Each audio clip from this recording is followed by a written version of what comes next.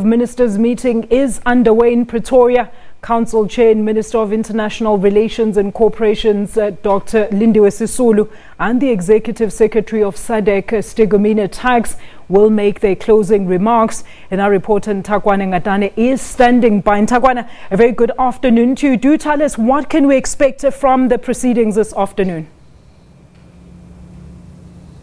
Well, good afternoon, Alicia. The whole of today was closed sessions at the SADC meeting of the Council of Ministers, but we expect that any time now, the chairperson, that is Minister of International Relations, Lindiwe Sisulu, as well as the Executive Secretary of SADC, Dr. Stergomena Tax, will come out, and in here, they will give us a sense of the discussions that they've had over the past 2 days. And I think among things that we can expect to hear is those programs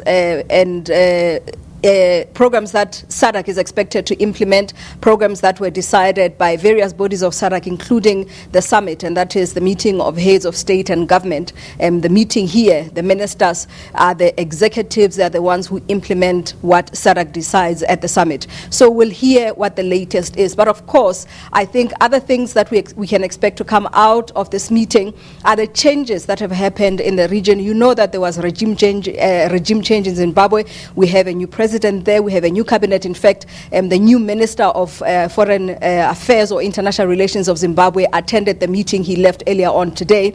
But also, Lesotho is on the agenda. We know that there's a standby force in Lesotho that has been deployed by SADC. And also, we expect to hear if they said anything about the DRC and other countries. We know that there will be a handover of government in Botswana on the 1st of April. President Ian Khama is stepping down and handing over to President Mokgweetsi Masisi. But also, Zimbabwe is going to elections. What is SADC expected to do?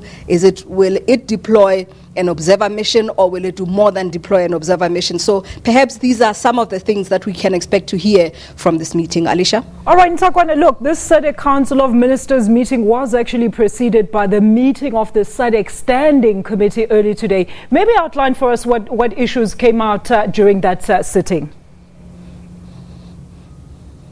Well, Alicia, we have yet to find out, as I say, when they deliver that statement, what it is that they discussed over the last 2 days, because all of those meetings were closed, except for snippets that we had from the ministers as we were talking to them one-on-one. For instance, earlier this morning, we spoke to the minister from Lesotho. Like I said, Lesotho is on the SADC agenda, and we will expect perhaps to find out the role going forward of the facilitator, Deputy President Cyril Ramaphosa, if it was discussed here, or if anything additional to what SADC is already doing in Lesotho will happen. We also heard from the minister this morning that he might be looking to have a bilateral meeting, that is a one-on-one with the Minister of International Relations here in South Africa, Dr. Lindiwe Sisulu, because there is a looming border closure, shutdown of the borders between Lesotho and South Africa. Protesters saying that they are not happy with the treatment that they get from staff at the borders between the two countries. So the minister saying that he's looking to discuss this with his counterpart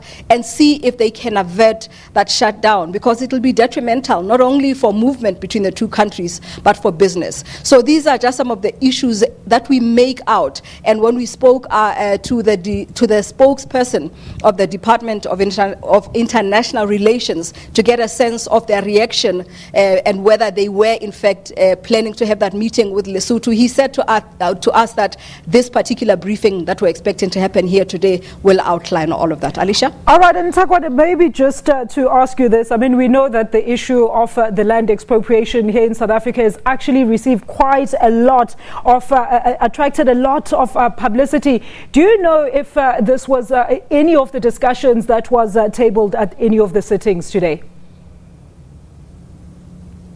Well, we don't know, but we know that other countries in the region, for instance, Namibia, that SABC spoke to a few days ago, is also going through a similar process. So it is very likely that perhaps because of the international attention that this issue has received, you will remember that this Department of International Relations even issued a statement to rebuke what was said by Australia in response to what they were calling false claims out in the media about how South Africa is handling this issue. So perhaps SADC will have its say on the issue taking the side of South Africa or speaking for South Africa in terms of how it's handling this issue. But also because it's a regional issue, maybe it'll come up, or maybe they will congratulate South Africa in terms of taking the decision that it has taken, or make a comment on the issue, seeing as how much attention it's getting. Alicia? Thank you so much, Nthakoana. We'll definitely try and touch base with you once that closed SADC Council